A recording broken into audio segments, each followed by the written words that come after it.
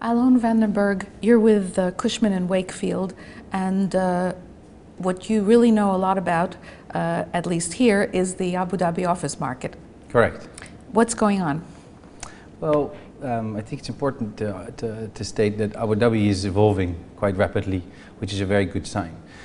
There's a lot of talk in the market about new developments going on, that they're pushing ahead despite the economic situation, which is great for Abu Dhabi, which will help Abu Dhabi establish itself as a unique market by itself.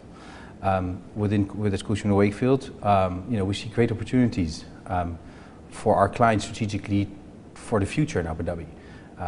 We also, however, realistically have a view on what's going to happen with the market in Abu Dhabi, and we believe there's going to be a two-tier market in the future in Abu Dhabi, where the flight to quality in general will allow a lot of our clients, both on the tenant side and on the landlord side, to secure long-term tenure and improve their real estate positions. However, the reality is that the older and more lower grade buildings will potentially suffer. As Cushman & Wakefield, we can help our clients there as well to build a long-term strategy, what to do with these buildings, and with proper investment, secure long-term tenure for that as well.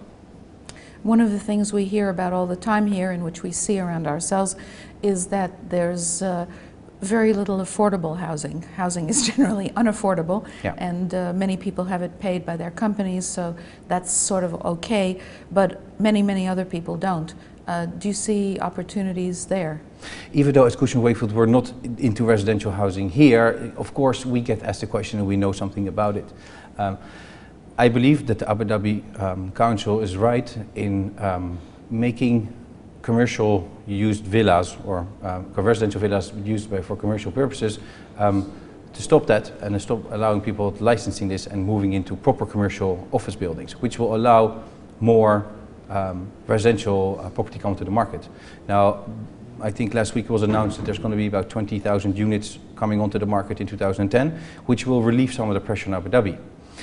If you look at the full development in Abu Dhabi and some of the new CBDs or business districts, it's all planned around residential. So the whole plan of Abu Dhabi 2030 will allow for much more residential and much more commercial or office space into the market, which in itself will create some sort of oversupply, which will reduce rents, both residential and on the commercial side, which is great, in all honesty, for everybody, because it'll be a more mature market where there's a better balance between the tenant and the landlord, and again, they will understand each other's value for long term. And that's what we at Cushman & Wakefield try to bring as a message to help our clients understand what value it is to have a long-term relationship with your landlord as well as with your tenant. How do you feel about the islands, Reem Island and Soa Island? Do you see those projects as becoming successful fairly quickly, or some of them were kind of put on hold before? How do you view that whole thing? Soa Island and Reem Island are very different. Soa Island, of course, is part of the financial plan. It's going to be the financial heart of Abu Dhabi, and naturally will attract a certain amount of clients that are forced just by network to be in that area. Reem Island, I'd like to be optimistic about it, but also be realistic at the same time. If they want to make Reem Island a success, they need to properly install infrastructure and not just a tower by itself in an area without proper roads, without proper facilities, amenities for people working or living in there. And that's my fear, is that it's going to be sold, as it's sold individually by plot, there's not going to be a overall master plan. It's not going to be finished, and therefore it's going to be towers individually on a plot of sand, basically.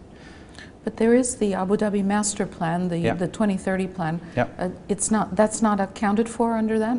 I think it is, but the question is how quickly will they do this? Because as there's going to be an oversupply, there's always the risk, financial risk for landlords, but also in that sense for the Abu Dhabi government, is how do you deal with this?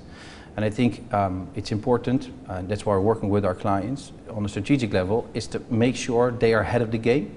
And I think given our global experience at Cushman & Wakefield, we can help our clients how to deal with these kind of situations.